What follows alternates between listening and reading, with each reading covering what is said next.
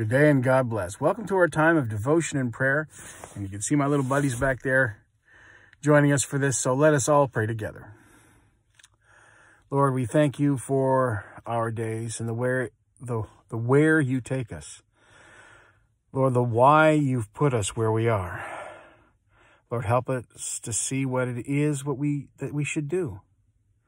What are we here to do, to care for, to show? Who are we to help? And Lord, yes, sometimes even ourselves. Lord, help us to be loving of who you made us to be, to appreciate this person, not for who we wish we were, but for who you call us to be. And Lord, guide us in your word, especially as we turn to it now together. At the who that we discover, the who of you, the who of us. Lord, all these things will be blessed and given purpose by your Holy Spirit, that we might, in the time to come and the day before us and the days ahead, seek to serve and show your love in who we are and who you call us to be with and who you are making us become. Lord, we pray for everyone around us in the journey they also take, that we may journey hand in hand, heart in heart, as your Spirit guides us. Even now in Christ we pray. Amen. Turning to the letter of John, 1 John, reading chapter 3 at 20.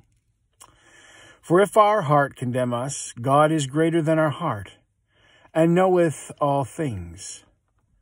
Beloved, if our heart condemn us not, then we have confidence toward God. There are moments where, in our humility or in the reality of life, we are confronted on our limitations.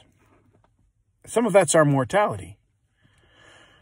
But some of that, too, is the nature that God has given us.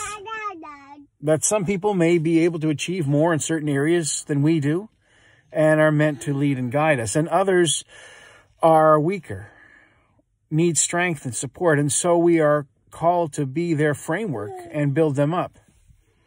It's especially true when it comes to families.